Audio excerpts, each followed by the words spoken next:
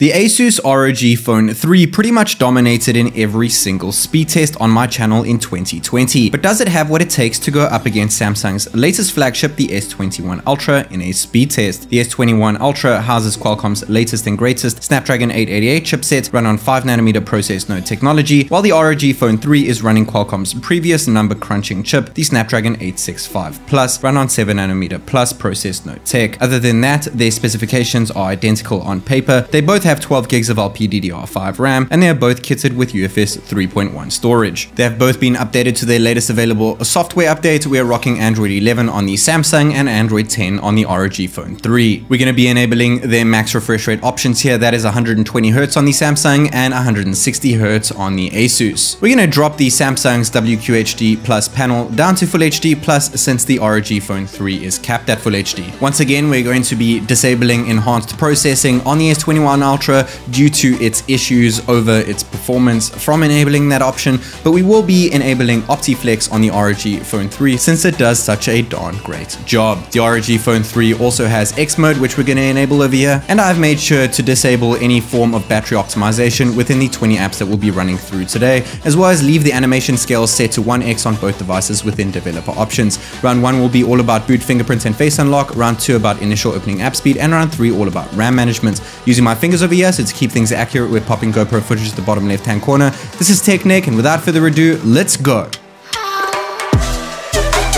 We're going to kickstart things off in round 1 with a simple boot to see which one can power up quickest. It is the ROG Phone 3 picking up its first points after just 14 seconds as opposed to 25 seconds on the S21 Ultra, and this is a phone from 2021. The ROG Phone 3 picks up its second point after going into the home screen, showing the app icons quicker. We have an optical under-display fingerprint sensor on the ROG Phone as opposed to the ultrasonic Generation 2 on the S21 Ultra, and the S21 Ultra is quicker every single time here, picking up its first points in round 1. Now testing out the 2D face unlock on both devices over here. It was too close to call the first time. The ROG Phone 3 was quicker the second time, and it was quicker the third time, picking up its third point in round 1 as opposed to just one single point for the S21 Ultra in round 1. Making sure we hooked up to the same Wi-Fi network. X mode is on the ROG Phone 3.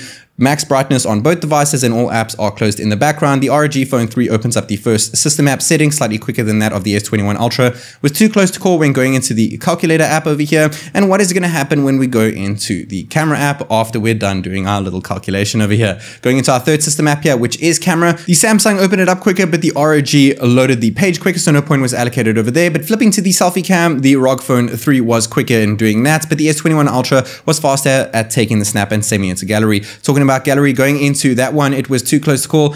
Unfortunately, I forgot to go into the photo. You'll have to forgive me for that one. But going into Photoshop Express over here, which one can do it quicker? It is the S21 Ultra picking up its second point. Now matching the ROG Phone, now overtaking it, getting its third point after going into that photo that we just took in Photoshop Express. Saving it to gallery, though the ROG Phone 3 said save to gallery at the bottom of the screen quicker than it did at the bottom of the S21 Ultra screen. Now 3 for 3 in round 2. Going into Adobe Premiere Rush here, a video editing app. The ROG Phone 3 opened it up quicker, went into the project quicker, now with 4 points and then 5 points. Now we're going to go ahead and render this 4K 25 frames per second clip. We're going to drop the resolution down to 1080p, but match the frame rates of 25 frames per second. So we're compressing the video over here. We're going to hit export. I'm leaving it at 100%. Bottom right hand corner. Which one is going to do it quicker? It looks so neck and neck right now. And for the first time in the channel's history, it is a tie.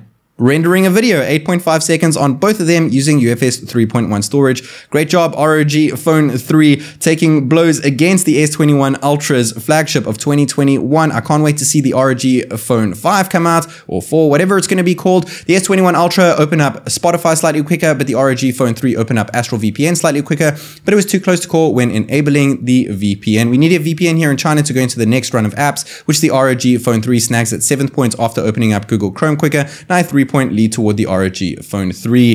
The ROG picked up its 8th point now going into Facebook. And what's going to happen going into Instagram? It is the S21 Ultra snagging a point over here now with 5 points as opposed to 8 on the ROG Phone 3. Going into Twitter, once again the S21 Ultra closing the gap now with 6 points as opposed to 8 on the Asus. And going into YouTube, which one can open up the app quicker? Remember, we are set to the same Wi-Fi, same VPN, all that jazz, so it's coming down to speed. The Samsung was quicker in opening up the app. And going to my profile quicker. Now, which one can play the video quicker? It is indeed the S21 Ultra, and it loaded the page quicker as well, picking up its 9th point now, overtaking the ROG Phone 3 with 9 points as opposed to 8. Going into our next video app here, next streaming app, which is Netflix. The S21 Ultra opened it up quicker, but the ROG Phone 3 went into my profile quicker, so 10 points for the Samsung as opposed to 9 on the ROG. Going to our first benchmark of 2 here, was too close to call when opening up Geekbench version 5.3.2, but running through it, I sped it up. Bottom right hand corner, the Samsung takes the lead over here, picking up its 11th point with 2 minutes and 43 seconds as opposed to 2 minutes and 46 seconds on the ROG. Bear in mind that the Samsung had a higher single core speed,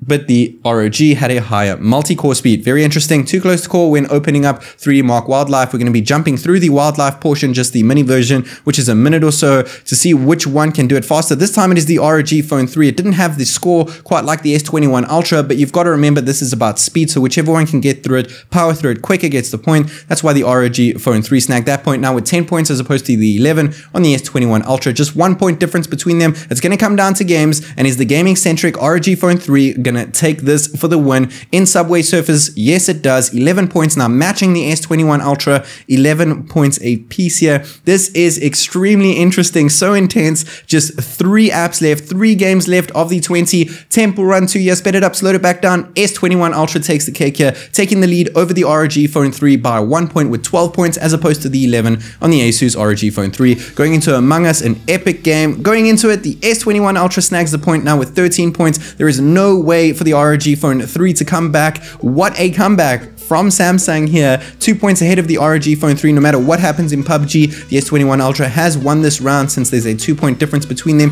The ROG Phone 3 does open up PUBG quicker with 13 seconds as opposed to 15 seconds on the S21 Ultra. So the score for round 2 was 12 points on the ROG as opposed to 13 on the Samsung. Now, enhanced processing is off on the Samsung. Surprisingly, it's keeping all apps opened in the background. My speed test that I did against the Huawei Mate 40 Pro also had enhanced processing off, but it did kill about 5 or so apps on the Samsung.